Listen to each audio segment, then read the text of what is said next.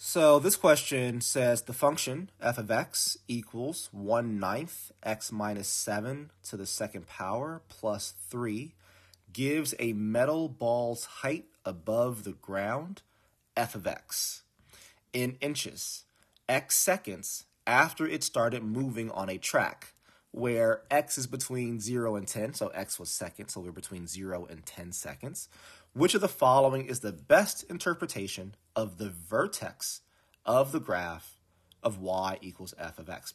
All right, so first of all, the vertex is provided for us, right? So when we have f of x equals 1/9 x minus 7 squared plus 3, we have to realize that this is coming from this equals plus or minus a x minus h squared plus k, where h comma k is the vertex. So what that tells us is that our vertex is at 7 comma 3, right? X is equal to 7, y is equal to 3.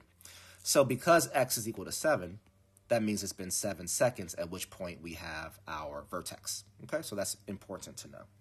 So again, which of the following is the best interpretation of the vertex of the graph? Well, let's see. Choice A, the metal ball's minimum height was 3 inches above the ground. Well, that makes sense because x is for seconds and y is for height. So this is literally telling us that at 7 seconds we're at 3 inches. And because it's a vertex of a parabola that's opening upward, because again our value here is positive, which means that the parabola opens upward. If it were negative in front of there, it would open downward.